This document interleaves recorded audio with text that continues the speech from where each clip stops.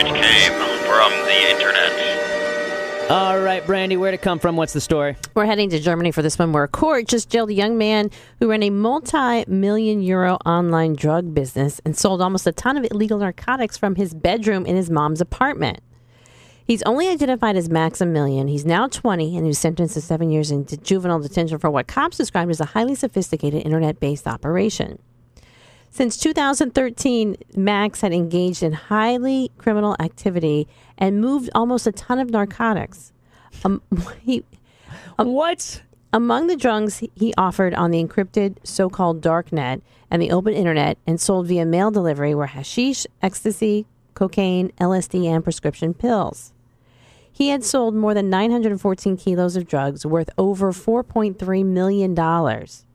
They also found another 300 kilos when they arrested him in February. Jesus, this is crazy. How old is this guy? He's 20 now, but he's been doing this for the last couple of years. So he was like 16, 17 when he started? And the judge said he did a full confession, but he showed no regret to the court, often smiling during his trial. Well, I'm sure all he regrets is getting caught. I mean, what's there to regret this kid? Like, he's not old enough to know or care about the consequences of his actions.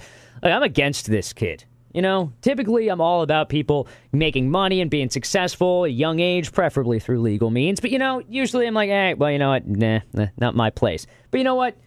You sold drugs without being a part of the underworld, okay? There's got to be some danger involved here. He sold drugs by typing. I don't like that at all. You're not allowed to be a drug kingpin if at some point you weren't at risk of being dropped off the top of a large building or having fingers removed by guys with scars on their faces. Those are the rules. It came from the